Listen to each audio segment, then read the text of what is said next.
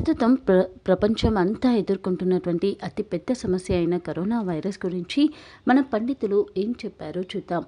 మన పండితులు అంటే మనం భవిష్యత్తు గురించి చక్కగా అంచనా వేసి చెప్పగలిగేటువంటి పండితులు కరోనా విజృంభిస్తుంది అని, అంతకంతకు వ్యాపించుతుంది అని ఎప్పుడో చెప్పారు. చైనా నుంచి వ్యాప్తి చెందిన ఈ మహమ్మారి ప్రస్తుతం ప్రపంచంలోని అన్ని దేశాలను వణికిస్తుంది.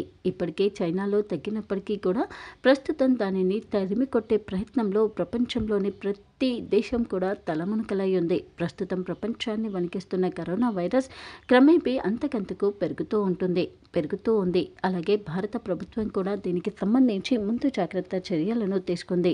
అయితే ఇటువంటి సంఘటనలను చూస్తూ ఉంటే, ఇటువంటి ప్రమాదాలు, విపత్తులు ఎదురైనప్పుడు ఖచ్చితంగా మన తెలుగు వారందరికీ ముందుగా గుర్తు వచ్చేది పోతులూరి వీరబ్రహ్మం గారు.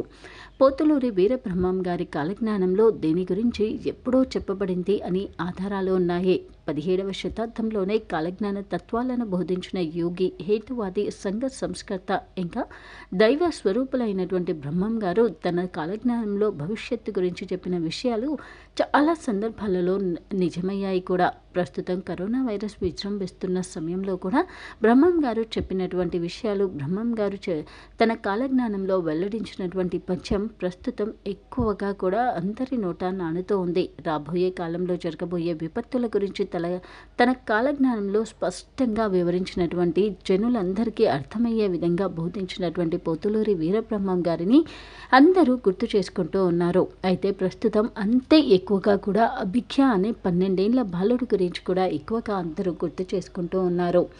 ఈ బాబు భవిష్యత్తు గురించి ఎప్పుడూ చెప్పాడు. భవిష్యత్తు గురించి సెప్టెంబర్ నెలలోనే తాను ప్రపంచం ఈ మార్చి నుంచి ఒక పెద్ద విపత్తును ఎదుర్కోబోతుంది అని, అలాగే ఎక్కడికక్కడ రవాణా స్తంభించిపోతుంది అని, ఇంకా ప్రస్తుతం ప్రపంచం ఎదుర్కొంటున్నటువంటి ఈ సమస్య గురించి తాను ముందే చెప్పినట్టుగా ప్రూఫ్తో, లెక్కలతో సహా చెప్పాడు.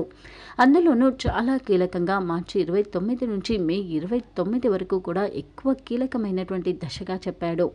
ఈ తేదీలు కనుక దాటగలిగితే మాత్రం ఆ తర్వాత భవిష్యత్తు చాలా సంతోషంగా, ఆనందంగా ఉంటుంది అని, అలాగే ఈ సమయంలో వ్యవసాయ రంగం కానీ, ఆరోగ్య రంగం కానీ చాలా పెద్ద సమస్యలను ఎదుర్కొంటుంది అని కూడా చెప్పాడు.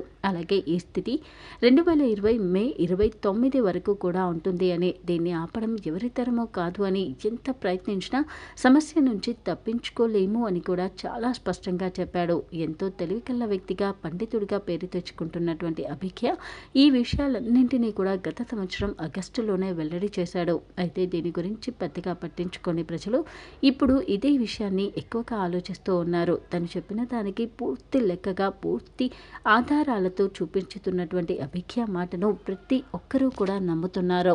అందుకే ప్రతి ఒక్కరూ కూడా తాను చెప్పిన విధంగా మే 29 వరకు జాగ్రత్తగా ఉండాలి అని చెప్తున్నారు. ప్రతి నెల మరియు ప్రతి వారం మీ రాశి ఫలాలు, మీరు చేయాల్సిన పరిహారాలు తెలుసుకోవడం కోసం మా ఛానల్ని సబ్స్క్రైబ్ చేసుకోవడం మర్చిపోకండి.